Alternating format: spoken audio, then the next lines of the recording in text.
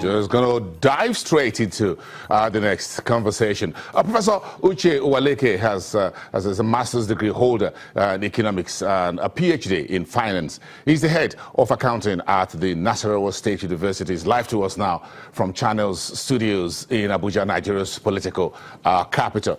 Professor, good morning. It's good to have you on the show. Yeah, good morning, Boasin.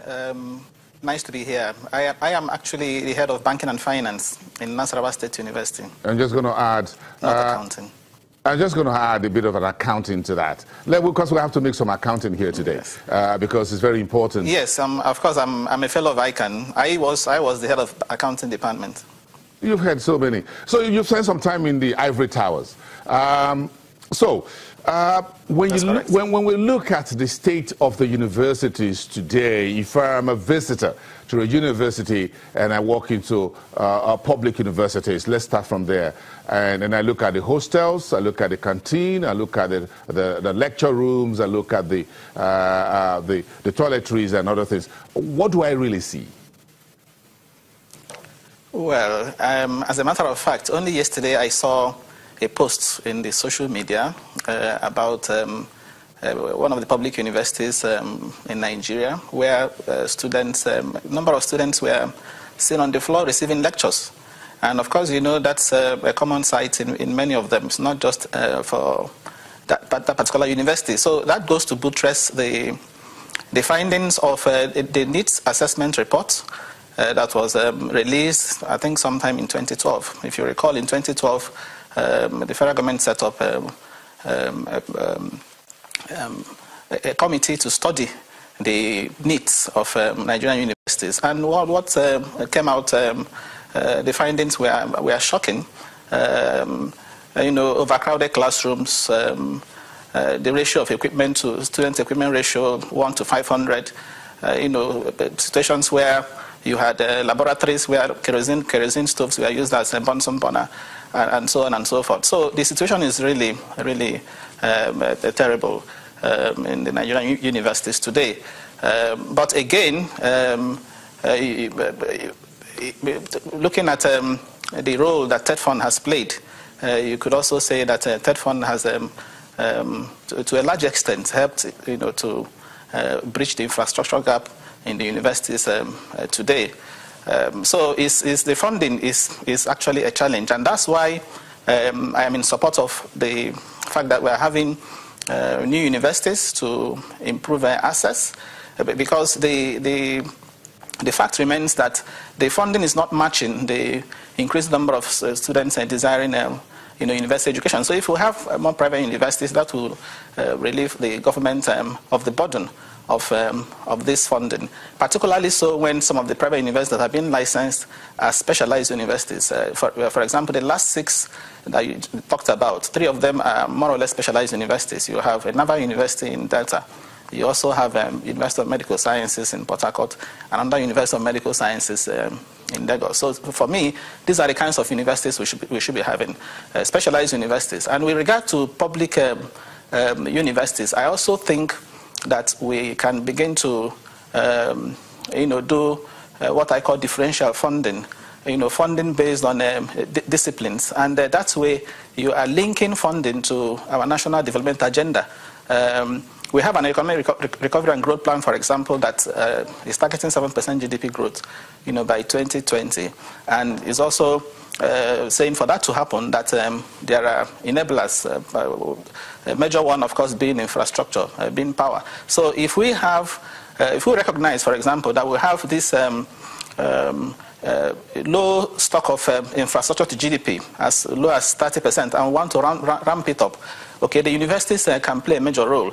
And that's why I feel too that the funding of universities now should now target those disciplines that will help us, achieve these targets. We are talking about diversification. We want to diversify into agriculture, solid minerals. So if we want to link funding to our development agenda, it means we have to give attention to University of Agriculture.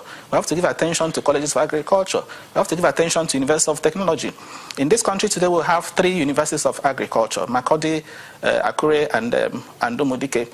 These universities should be made centers of excellence, in my view.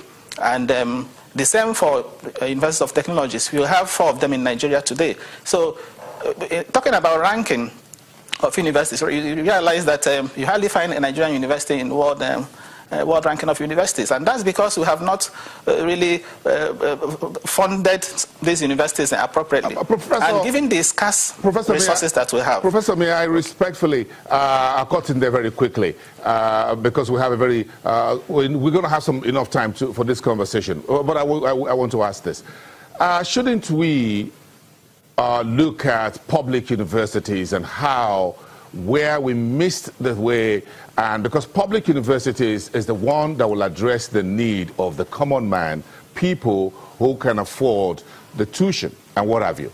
We keep increasing the number of private universities licensing, and the cost of tuition and other things are way, way, way out of today's economic realities of many households. So, are you suggesting we should do more private universities and let the public universities go totally down the drain? No, of course, I'm not suggesting that. You see, they should exist side by side. In many countries of the world today, that's what we have. I was just looking at, before I come in here, I just looked at a report by the Southern African Development Community, Association of Universities. That whole area has about 56 public universities and 178 private universities. But the interesting thing, South Africa alone has about 23 public universities. But the interesting thing is that the bulk of the student enrollment is even in public universities. So as you rightly said, we need to give attention, to public universities. Now, all I'm saying is that even within public universities, that there is need for us to apply the scarce funds, if you like, more efficiently. And doing so would require that we identify programs that are very critical to our national development agenda. Talking about sciences, talking about engineering, okay, talking about medicine. So we focus attention on these ones. I give an example. If in some universities, for example, if you apply to study engineering, you'll be required to pay higher than somebody who applied to study maybe an arts course because of the practicals that will be involved. But that shouldn't be so. I'm saying such should be subsidized by the government. Somebody going in for engineering, because that is what we need in this country today.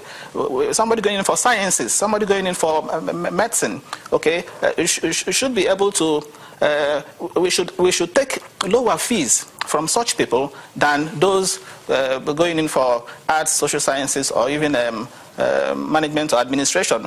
I'm not saying these courses are not important. That's even my field. But I am saying that given our critical situation in this country, what we need to drive development, to drive growth,